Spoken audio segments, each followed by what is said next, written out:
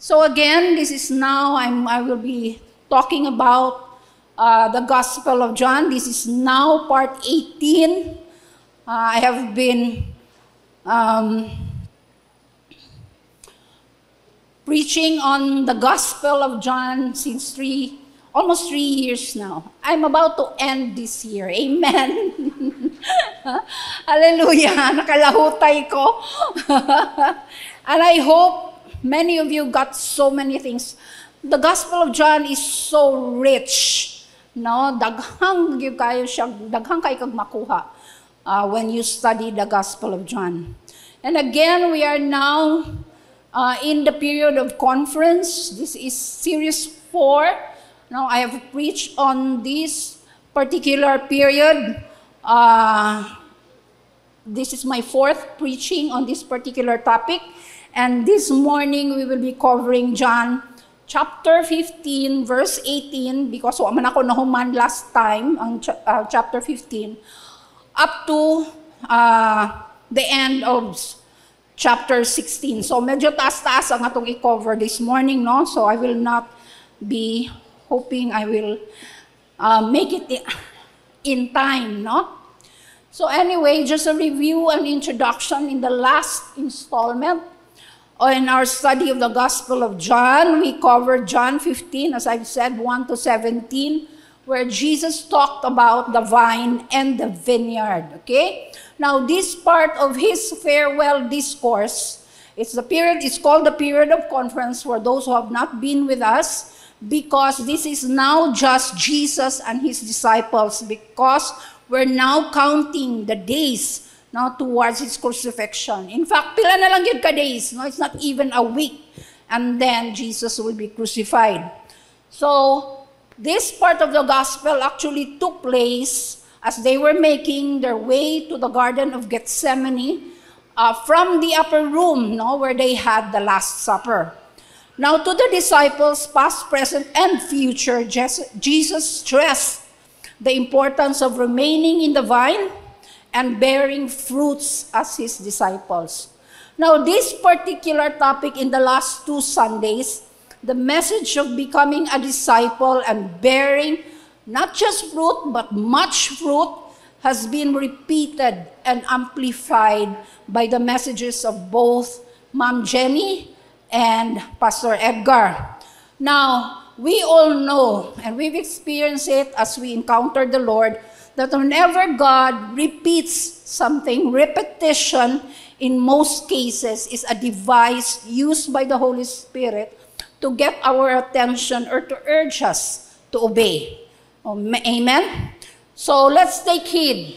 Let's take heed, no, that this particular topic, bearing fruit, being a disciple, is very, very important at this stage of our church's journey. And I hope each one of us has taken to heart what has been preached. Amen? So, ingna daw ko na imong kaugalingon this morning. I am a disciple of Jesus. And I will bear much fruit. Okay, once again, with conviction. Okay? I am a disciple of Jesus. And I will bear much fruit. Amen. So this morning we will be continuing from where we left off last time, and I have divided this message into 3 sections.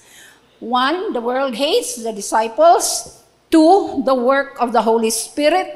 And 3, promises moving forward. Amen. Are you excited? So let's dive. And let's go to the first section, the world hates the disciples. Okay, Kuya Wantani. No, kaya pil rabataan ni past, present, and future. Ragod ni siya nga mga disipulo. No? So, we'll read from John 15, 18 to 16:4. I have missed some of the verses. I've only written those that I will be taking up this morning. Okay, it starts with, if the world hates you, keep in mind that it hated me first. They will treat you this way because of my name, for they do not know the one who sent me. If I had not come and spoken to them, they would not be guilty of sin. He who hates me hates my Father as well. If I had not done among them what no one else did, they would not be guilty of sin. But this is to fulfill what is written in their law. They hated me without reason. And you also must testify, for you have been with me from the beginning. John 16, verse 1, all this I have told you, so that you will not go astray. They will put you out of the synagogue. In fact, a time is coming when anyone who kills you will think he is offering a service to God. They will do such things because they have not known the Father or me. And verse 4, I have told you this, so that when the time comes, you will remember that I warned you. I did not tell you this at first because I was with you. Amen? So starting with verse 18, if the world hates you, keep in mind that it hated me first. Jesus was warning his disciples that they will be working amidst extremely difficult situations if they were to bear fruit. Amen? No? When Jesus told them to go and preach the gospel, the reception, the reception that they will be given is not really the best of circumstances. In fact, it's going to be very, very harsh. The world was going to hate them.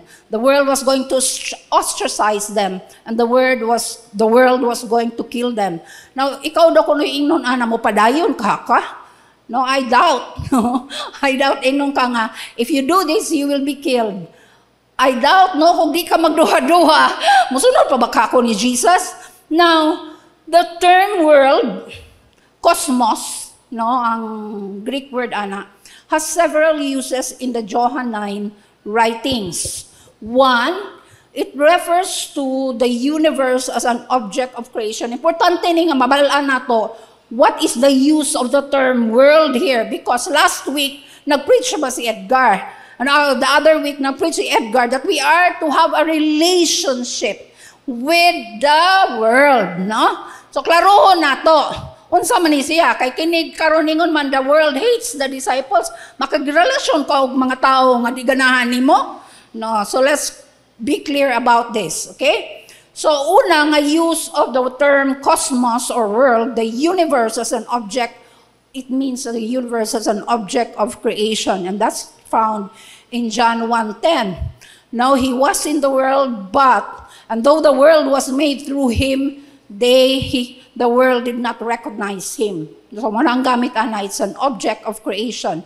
And then, gigamit mo na ni John ng world to refer to mankind in general as an object of God's love. And we know the famous verse, for God so loved the world that he gave his one and only Son. And then next is that, this is the third one, that's not, okay? The materialistic system that tempts the world away from God. Now, kining ang meaning sa world, nani sa 1 John 2:15 to 16. Diya gisulti, do not love the world or anything in the world. If anyone loves the world, the love of the Father is not in them. No, so klaro na to. Unsay context paggamit ani. Now, here, in the verse that we just read, in verse 18, the term world refers to the mass of people who are hostile or indifferent to God and his people. Okay? So when Jesus was saying, if the world hates you, meaning if those people who are hostile and indifferent to the gospel, to God or his people, remember, no? And they will experience that. Remember that it hated me first. Okay? So muna ang context, ana. Now, between Jesus and his disciples and the world in rebellion against God is a hostility which is deep and hateful. Okay? Nana siya nga gap. No? So when we actually come into God, no, as we accepted the Lord as our personal God and Savior, no, we actually entered a war. War zone. No, dili ni basta-basta mahimong Kristiyano. No, because there is this conflict that has been going on for ages between what is good and what is evil. Okay? Jesus actually had a first-hand experience of the ostracism and contempt that was heaped on him, but he accepted the world's hatred as a matter of course. No, wala na siya na surprise. He knew. He knew that this was going to be the reception that he will be having. But he tried. No, in the past, when we talked about, when we were covering this chapter, this book of John, makita na to how Jesus tried. The many miracles that he made, even if he knew that at the end, no, of all the crowds that gathered around him, 500 na lang ang nabilin at the end, no? Because there is this hostility that is between God and evil, okay? So, he instructed actually in these verses the disciples to do likewise. Ay na mo katingala, ningan siya. Ay na mo katingala because this is the logical consequence of following Jesus Christ, no? We all experience it. No, it may not be hate, but we all experience the prejudice of being a Christian once in a while. Or usahay, daghan, no? Daghan kayo mo yung born again na siya. Okay? Born again na siya. Basin po di ay dili ka born again tan-aon or experience, no? Klaro hapon kung insakto ba na ilang gipanulti.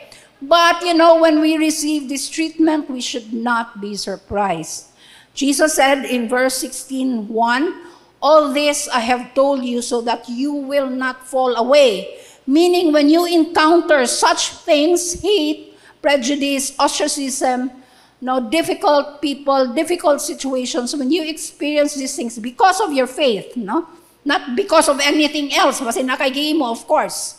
No, consequence na sa imong gipanghimo nga dili maayo. But if it is because of your faith, ayaw nagka-offend. No? Mo nagingon dere, Jesus already told his disciples, ayaw na mo ka-offend. Ayaw na mo ka-backslide. Okay? Ayaw na mo pahawa sa faith just because you encounter such oppositions. Okay? In fact, John reiterates this in his book, 1 John 3:13, don't be surprised, my brothers and sisters, that the world hates you. Ay na mo katingala, amen? Because, mo lagi na. Now, Jesus says in these verses, in verse 25, he says that the world's hatred is irrational. No, dili siya masabtan. It is without cause. In fact, it is without reason. Ang giingon diha sa uban nga rendition. It happens by and because of association. You know, in verse 18, he says, keep in mind that they hated me first. Una nga, di sa sila ganahan ninyo. Okay. Just because you are born again, or just because you are, you are in the side of truth, you preach Jesus, just because of that, now, people will hate you. People will not like you. Nasa na siya diri, magwali na sana siya. No? Sige na lang gina siya gwali. Okay? The second reason is because of ignorance. In verse 21, Jesus says, for they do not know. Ang know diri is experiential. No, it's not head knowledge. For they do not know the one who sent me. Well, that's why people hate you. Wala sila It's not because wala sila kaila sa Ginoo, but because they have not experienced the Lord just as you have experienced the Lord. Amen? And then the third is because of unbelief. No, dili sila motoo in Jesus' claims, works, and standards. And that's in verse 22. If I had not come and spoken to them, they would not be guilty of sin. Amen? But there are, of course, bigger issues.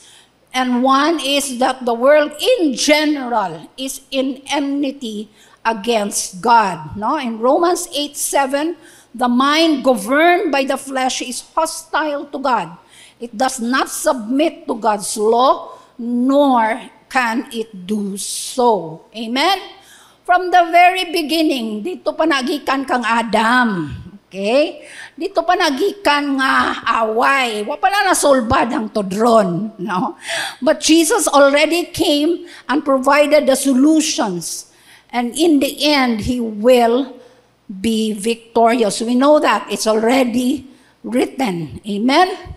So from the very, very beginning, wa pa ka na tao, ikaw ug ako, naanani. No? So naanani siya nga divide. Amen? And then ang second reason is that the world loves darkness rather than light. Nagyoy uban.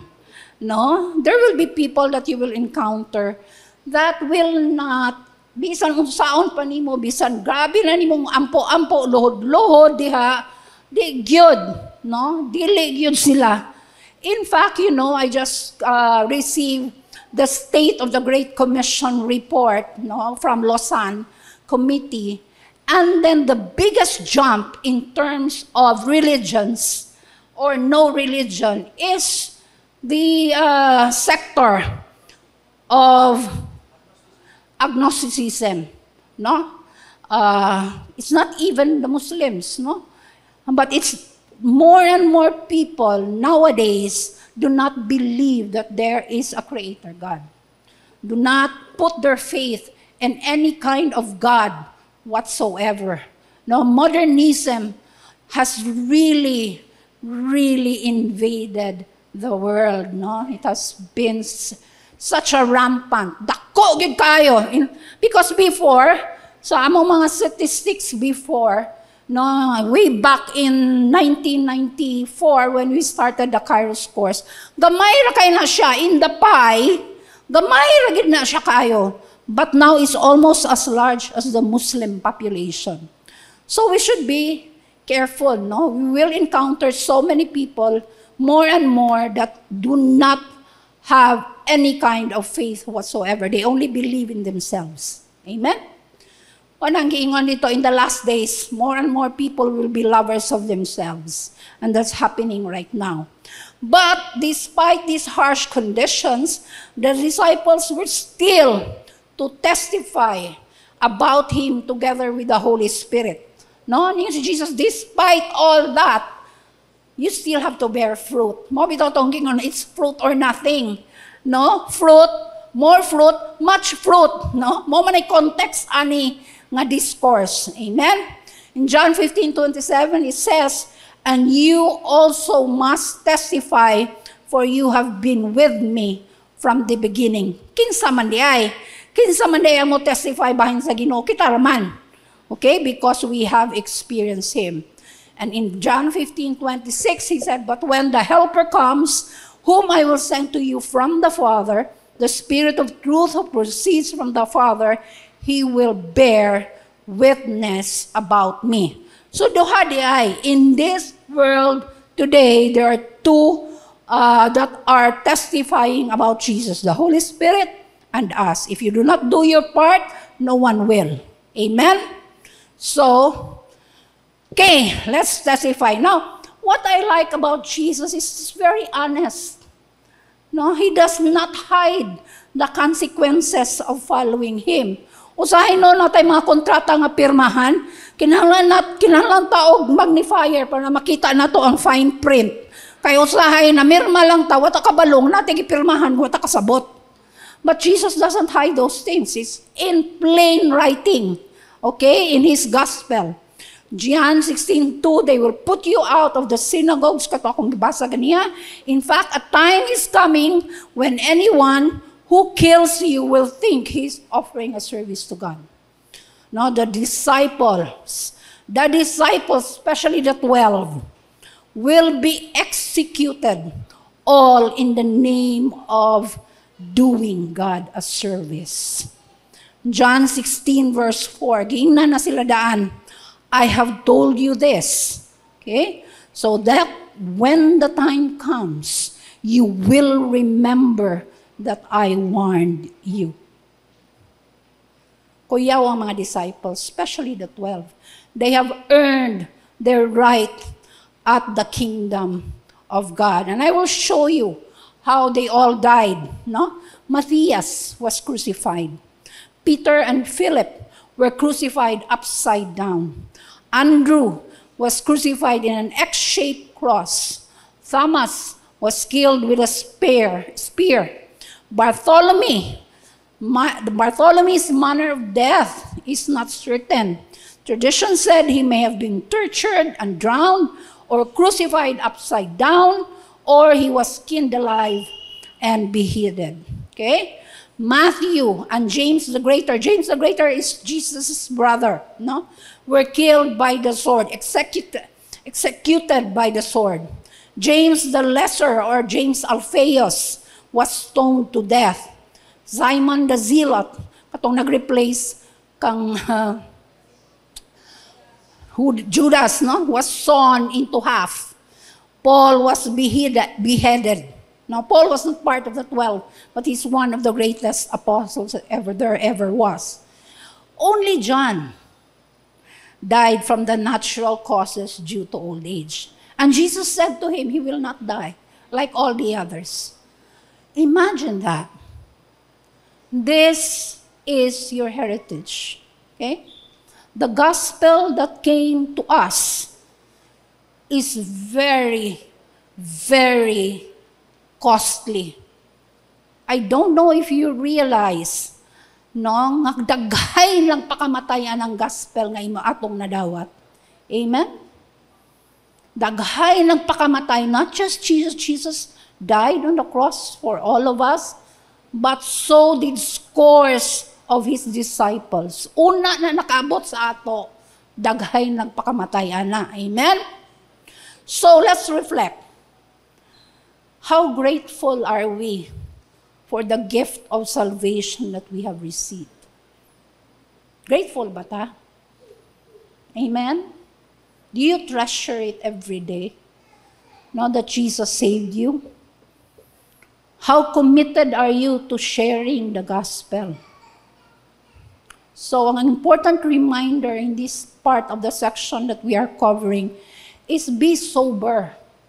No? Be sober. Count the cost of following Jesus Christ. No, dili pwede ngayano ra ta nga pagka-Kristiyano. No, maulaw ta.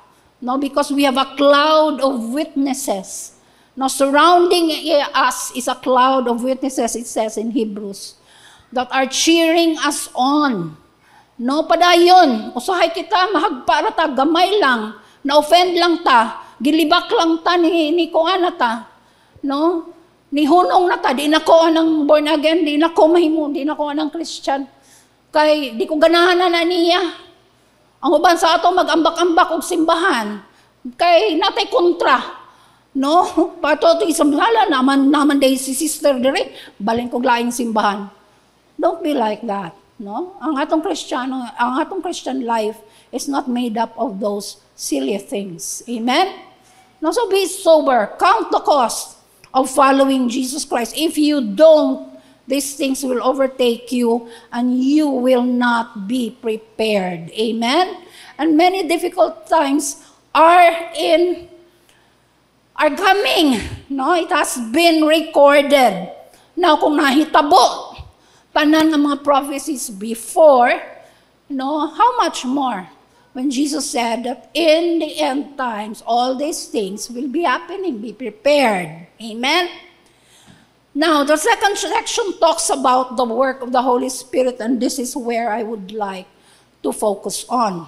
And it's from John 16:5 to 15. Because I have said these things, you are filled with grief. But I tell you the truth, it is for your good that I am going away. Unless I go away, the counselor will not come to you. But if I go, I will send him to you. When he comes, he will convict the world of guilt in regard to sin and righteousness and judgment. In regard to sin, because men do not believe me. in regard to righteousness, because I'm going to the Father, where you can see me no longer, and in regard to judgment, because the prince of this world now stands condemned. But when He, the Spirit of truth, comes, He will guide you into all truth. And that's what Kira was actually saying, praying this morning. Lord, guide us. No, guide us, lead us. No, He will not speak on His own. He will speak only what He hears, and He will tell you what is yet to come. He will bring glory to me by taking from what is mine and making it known to you. All that belongs to the Father is mine. That is why I said, the Spirit will take from what is mine and make it known to you. So that's the second section. Now, with the background of Jesus' imminent departure and the world's hatred that awaits the disciples, verse 16 tells us, no, katong atong gibasa, the disciples were filled with grief. Now, the fact that we even have a portion of this gospel written is truly miraculous, no? Because how is it that disciples would still remember all that Jesus said during this time? No, in fact, katong namatay akong papadagan, kayo nag-istorya sa ako, wag ko'y madumduman ni sa gisa. Because you're in a haze. No, wala ka kabalo say what's happening around you. The pain is just too much. And I'm sure at this particular time, inunani po ng mga ipangbati sa disciples, they were disoriented, they were filled, their hearts were filled with grief. No, pag ganyan namatay si Jesus, grabe na nilang agwanta. So, but John himself gave us the answer in chapter 14, verse 26. But the Counselor, the Holy Spirit, whom the Father will send in my name, will teach you all things and will remind you of everything I have said. Amen? So, decades later, when John wrote his gospel, it was the work of the Holy Spirit. No, that's why we can read about it now. No, kung sa'y nahitabo sa ilaha. Now, Jesus in previous chapters hinted about the coming of another counselor, but this time, He actually made this very, very clear, abundantly clear. But I tell you the truth, it is for your good. Ningon siya, it is for your good that I am going away. Sa good na. No? Kano bang moingon kitabi ang atong mga kaning labuan sa ato, mas maayo, masiguro nga mamatay na ko. No more mo ingon man ito, hoy, in Jesus' name, ay pagsulti-sulti yung wala na eh. But Jesus said this, it's better for you that I go away, because unless I go away, the counselor will not come to you. But if I go, I will send him to you. So other renditions actually say, it is to your advantage that I go. Or it is expedient for you that I go. Or it is profitable for you that I go. In all counts, Jesus was saying, it is better for the disciples of Jesus, for Jesus to live so that the Holy Spirit can come. No? Why? Why? Because Jesus in His humanity is localized. No? Siya, He can only be in one place at one time. But the Holy Spirit can be present and can communicate with all of them everywhere at the same time. Okay? So the coming of the counselor, therefore, would equip the disciples for a wider and more potent ministry. That's why grabbing explode actually, no, because of the work of the Holy Spirit and the disciples together. No, it was a more potent ministry rather than if Jesus was there. Now, twice in verses 14 and 15, Jesus says, the Spirit will take from what is mine and will make it known to you. Okay, what are these? Muna yung pangutana diya. Unsay what is mine? No? Unsa may kuhaon sa Holy Spirit from Jesus and will share it with you, will make it known to you. And that is, He will share and administer Jesus' power, character, and authority. Okay? Now, Jesus' power is administered through the gifts of the Spirit. Jesus' character is administered through the fruits of the Spirit. Jesus' authority is administered by the Spirit through the ministry offices in Ephesians 4. So let's take look at that closely. Akong gilista diha. No? Next slide, please. The fruits of the Spirit. No? In Galatians 5:22. Love, joy, peace, patience, kindness, generosity, faithfulness, gentleness, self-control. We can easily say that is Jesus' character. No? So the Holy Spirit will take from what is from Jesus and then will distribute it to all of us. Each one of us will be exercising any one of those fruits of the Spirit. And then, the gifts of the Holy Spirit, which is in 1 Corinthians 12, 1-7. Vocal gifts, tongues, interpretation of tongues, prophecy. The revelation gifts, word of wisdom, word of knowledge, discerning of spirits. Power gifts, faith, healing, working of miracles, and then the ministry offices in Ephesians 4, 11, 12, apostle, prophet, teacher, pastor, evangelist. Jesus is all of that. No? Jesus is all of that. So, there is a variety of gifts that is available. As a result of Jesus' death, resurrection, and ascension, the Holy Spirit would take all of this, Jesus' character, Jesus' gifts, and Jesus' authority, and minister it, share it with the disciples. And because of his ministry, every local church and every gathering of believers could truly say, Jesus is among us.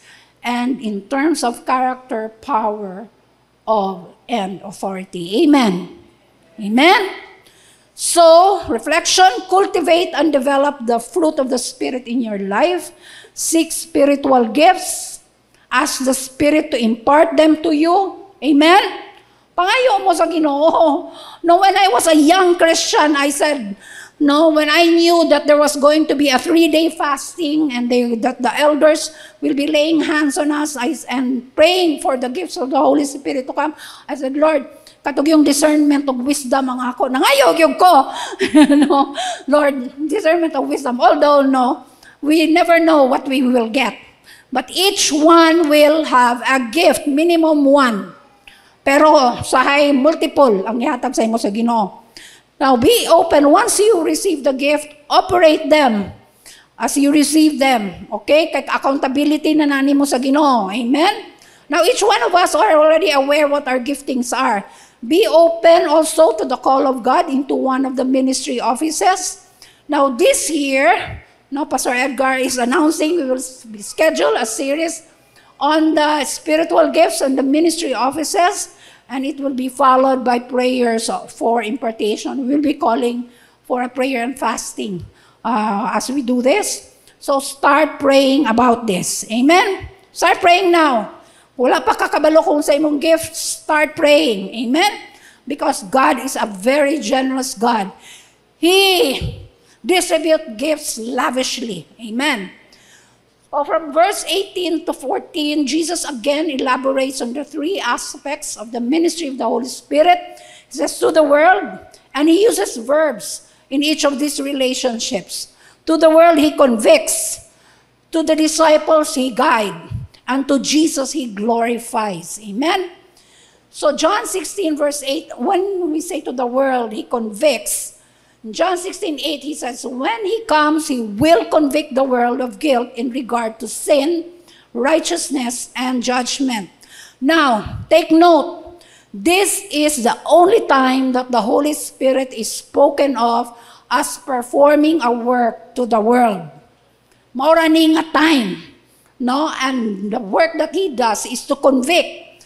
Now, the key to this aspect of his ministry is the word convict. Convict is a legal term. Okay? That means to prove that someone is guilty of a crime in a court of law. Sakto ba ko, mga abogado? Okay? Dagang kay abogado dere. Kasi yun nasayop ko. Okay? Now, this conviction applies to 3 particular areas. Mo nagingon niya, sin, righteousness, and judgment. Now, the background of Jesus' statements here are actually forensic. Okay? They are the background of a courtroom. Unahunanin nyo. Now that the Holy Spirit is actually in a courtroom. Okay? With regards to sin, the Spirit is the world's prosecutor or plaintiff, now who presents God's case against humanity. Now, when the Holy Spirit comes, He will convict the world of sin. Now, He creates it so that it is inescapable. He brings an awareness of sin so that it cannot be dismissed, it cannot be excused, or it cannot be escaped.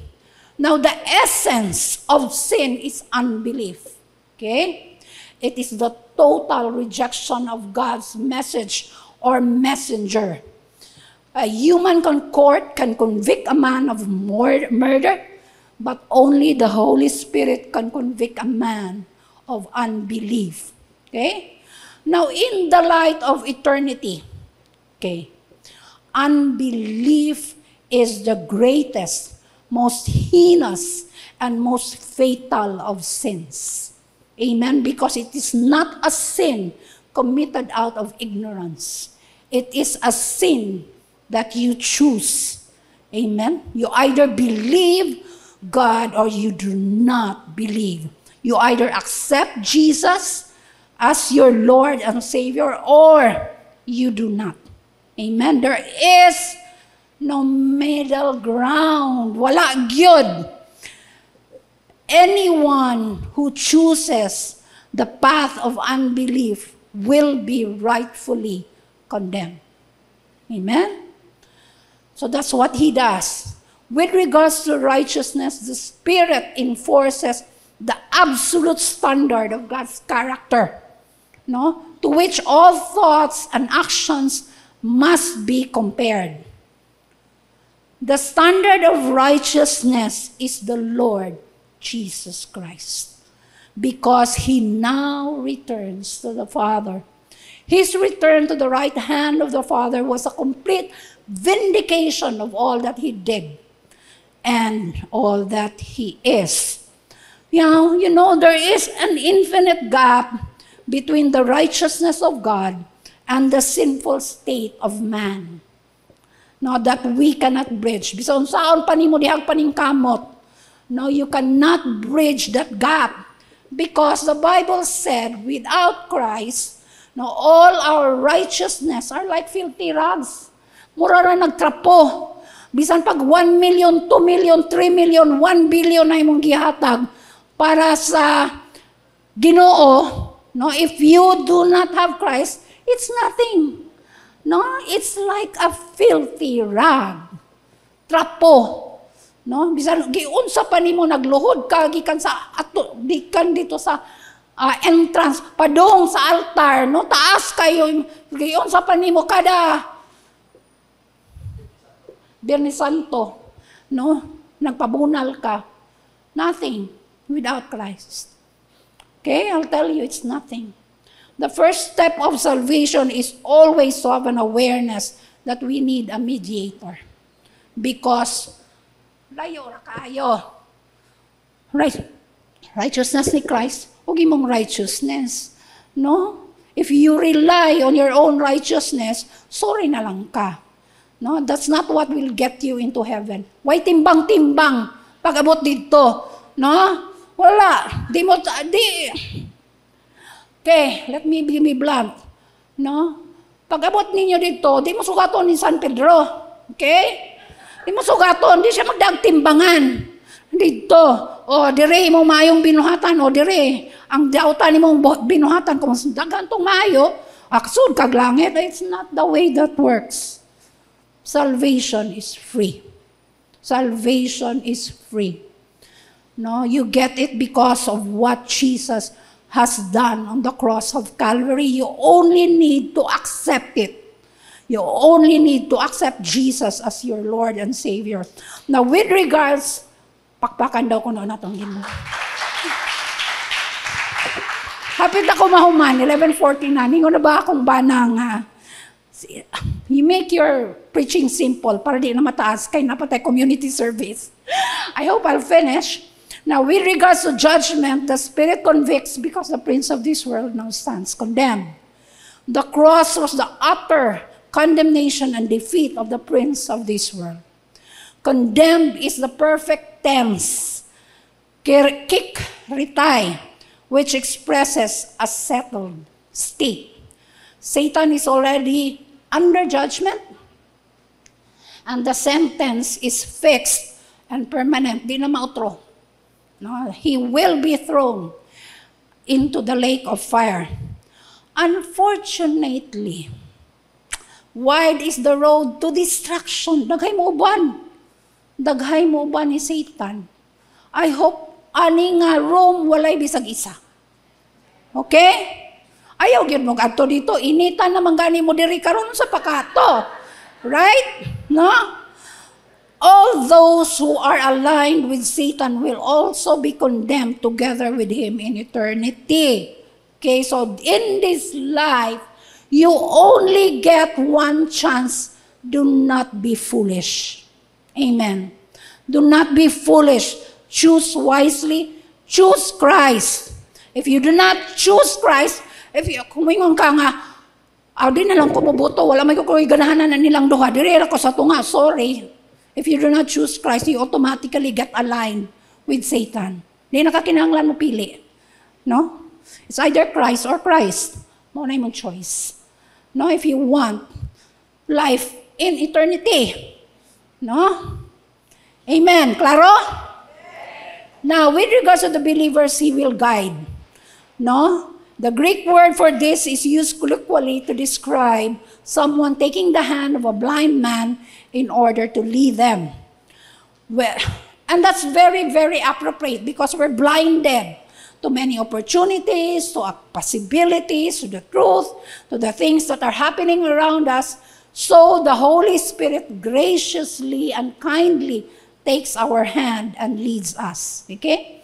He guides us to a full revelation of Christ's character because Jesus is the truth. Amen? He also leads us in our daily lives. It says in Romans 8:14, as many as are led by the Spirit of God, these are the sons of God. Kung ikaw, no, you are led by the Holy Spirit of God, you are a son of God. Okay? Now, I think the Holy Spirit is actually incredibly wise in terms of His leading the believers. Not just in terms of the manner by which He leads us, but how often He leads us. Okay? Because sometimes, some people talk to me and sometimes they give the impression that almost every second of the day, the Holy Spirit leads them, telling them what to eat, what to wear, where to go. Okay na nang where to go, pero kanang what to eat, what to wear, whether you put on makeup or not. Sometimes ingunana ba? Now, I would like to suggest to you that the Holy Spirit is not a helicopter parent. Okay? Who hovers around us, directing every move that we make. Dili siya ingunana. In His divine wisdom, He does lead us. But yet, at the same time, He develops us as mature, free, self-choosing, creative personalities. Amen. In my experience, He's been there in the crucial moments when I really needed His leading. And yet most of the times, or much of the time, He leaves me with a considerable degree of freedom. Even much more than I would like. And that's He is. It also says that the Holy Spirit will tell you what is yet to come. Jesus in this discourse actually prepares the disciples for what is coming. Ingunana po ng Holy Spirit. He will warn us of significant seasons that we are about to enter into. In fact, bago lang na ito hitabo sa ako in 2023. 2020 pa, nagsultin ako sa akong mga boss sa SMI, retire ko by 2024. Now, atong 2023, nag-leaders meeting mi dire. So, during that leaders meeting, pair up me with some people, with katong mga core group sa lain-lain ng mga congregations. Nagbunot-bunot me, pair up kung kinsay we prophesy to one another. Now, nakakuha sa akong pangalan, ang akong nakapartner is someone from Bugsukan. No, I didn't know her. She doesn't know me. I've only met her once or twice. No, so katong nag-pray nami. In fact, pagkabalo niya nga ako yung partner, grabe niyang sagit. Niya naging siya. Di ko kakapastora niya. No? But, katong nag-pray nami, ningon siya nga, ako hindi unang pray. No, kaya para to give her time. Dugay, kaya siya nakagawan sa ako. Naguwat ko. Hapit naging kumuingon nga, okay ra, og kay word of prophecy para sa ako. And then, just as I was about to say that, ningon siya. Ningon si Lord nga, ayaw sa daw retire. And I said, oh my goodness, no, nobody knows about that. Only the very few people in my ministry. No, wala nakabalo. No, and this was already 2020 to 2024. I said, okay, di ko ma-resign. And I tell you, no, muragwa lang to at that time. But when end of 2023 came, something happened. And I really, really wanted to retire. Kung pwede palang ora mismo, mo retire ko. No, something bad happened in our team. And then, kung wala to siya nga prophecy, I would have retired. No, so I said, palabiyon lang din ako ng 2024. Mag-ampo na po ko sa Ginoo sa 2025. No? It's very important when you receive a promise or a word that you know the correct timing of when that will happen. And that is the thing that sometimes God doesn't tell you in terms of guidance. Okay? So, verse 13 also says, He will not speak of His own. He says the things that Jesus is saying, and He does the things that Jesus is doing. The Holy Spirit is the agent of Jesus, active in and through the believing community. He's here. Okay? The Bible says where 2 or 3 are gathered in His name, there is God in the midst of them. Daghan man kay ta dire. Amen? Now, to Jesus, His ministry to Jesus is to glorify. Amen? The Spirit's great passion is to magnify, is to mediate, and is to minister Jesus Christ to the believers, to us, and to the world. Amen? His chief purpose is not to make Himself prominent. In fact, when you are having an encounter with God, you actually forget it's the Holy Spirit who's doing it. No, you always say, Lord Jesus, thank you so much. Amen? Because that's what He does. No, He magnifies the Lord Jesus Christ. And John the Baptist was of this same spirit. He said in John 3:30, He must become greater, I must become less. Amen? Nawingunan na ba ta? Usay ra ba ka ng gamito na ta sa Ginoo bitaw? Ang una mula pa ng atong mga atay. No, atong mga kalag, or atong mga garbo. No, balira ba ang mahitabo? I will become greater, He will become less. No, kada na mahitabo ang Ginoo sayo na kay ako man to. Ako to. No, we claim the credit. Okay? Let's not do that. Okay? Verse 14, as I've said, He will take what is of Jesus, and I've already expounded on that, and will declare it to you. All that Jesus has from the Father, He shares with the Holy Spirit, and in turn, the Holy Spirit will share it with us. Amen? The Godhead is extremely generous. Pakpakan daw ko na nato sila. Amen. So, reflection, pray for your unsaved loved ones to be convicted and to give their lives to Christ. Amen. Journey deeper in God's guidance and promises for your life. Remember the verses God gave you at the beginning of this year. Okay?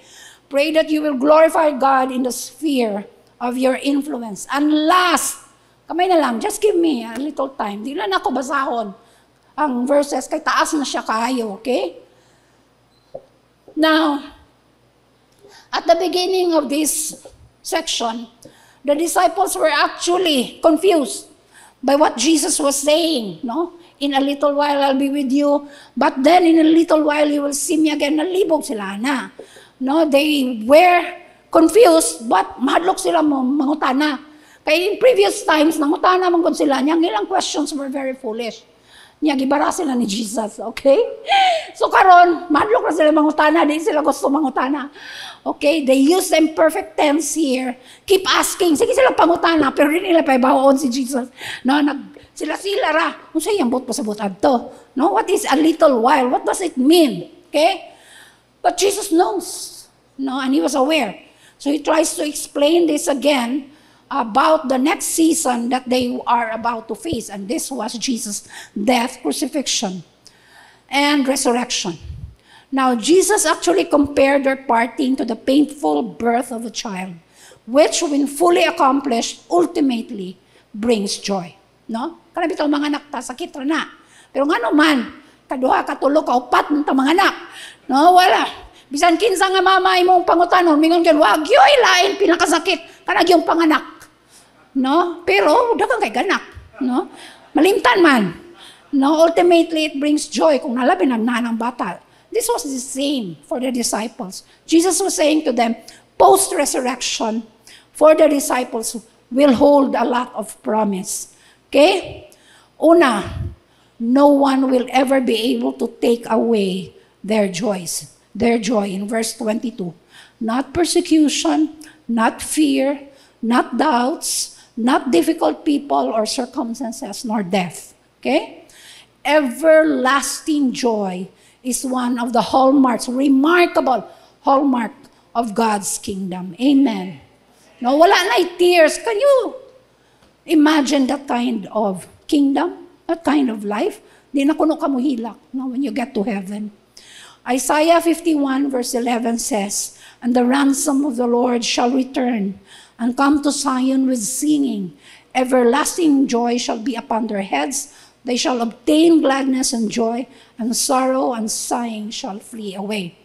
I tell you, karon nga mga panahon din na madumduman sa mga disciples nga gikat day sila into half, no? Or gi-crucify day sila. They will not remember it anymore. The pain will not be there. Amen? Because everlasting joy has replaced the pain that has happened. Don't you want that? Amen? Sa daghan na itong kasakit, ani nga kinabuhi. No? I would love that. Amen? Secondly, what will happen? A new and deeper fellowship with the Father will come to them. And this new relationship will actually primarily impact their prayer life. Boldness and confidence can now characterize their approach because of what Jesus has done. In fact, the word that is used there, for ask, you will ask whatever it is in my name, and it will be given to you so that your joy may be complete. Okay, ang word nga ask diha is erotao, which means to request of an equal. No? Lain na ang ilang relationship after Jesus resurrects, no? Because they had committed themselves to Jesus and had believed the ground for this relationship was now immovable. That's why with confidence, makaingon yun si Jesus, ask whatever. Ask whatever. Ask whatever. Sa disciples na ha, sa 12 disciples, na di na nato pwede contextualize sa atong mga kaugalingon, pwede, pero agisan mo sa ilang giagian. Okay? Ask whatever.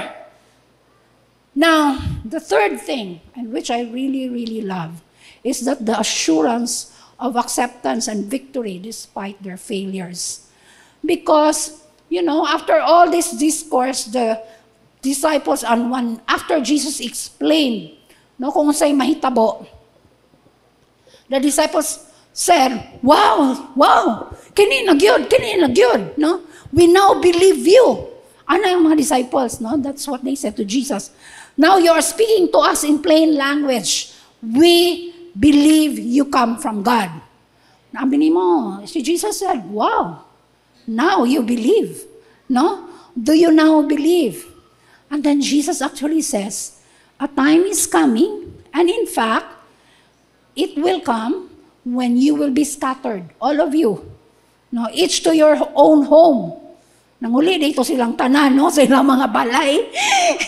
Gibiyaan, giday nila si Jesus. No? You will leave me all alone. No? Just as Jesus knew their questions, Jesus also knew what their weaknesses were. And yet, he finishes this discourse in the same way that he started it. Remember in John 15 verse 1, the first verse says, "Let not your hearts be troubled." And in the ending of chapter 16, he ends it, and I will be reading it from the Amplified Version. "I have told you these things so that in me you may have perfect peace. In the world you have tribulation and distress and suffering, but be courageous, be confident, be undaunted, be filled with joy. I have overcome the world. My conquest is accomplished, my victory abiding." Amen? And that, Jesus said that to them, knowing that they will fail, knowing that they will abandon him. And yet Jesus still took the time to encourage each one of them. Amen? So we all struggle to see God's purposes come to birth. Travail is something that all of us all know to some degree. Whatever it is you are going through right now, I believe the Lord is saying to each one of us today, and this is what I would like to leave you, endure. Do not give up. Amen? You are closer to the finish line more than you know. Kung dugay na siyang struggle, endure. No? A little while, and I say that with confidence, your trials will be over. Gamay na lang. Agwantahan na lang. Amen? You will then receive joy that can never be taken away from you. Pray to the Father for help.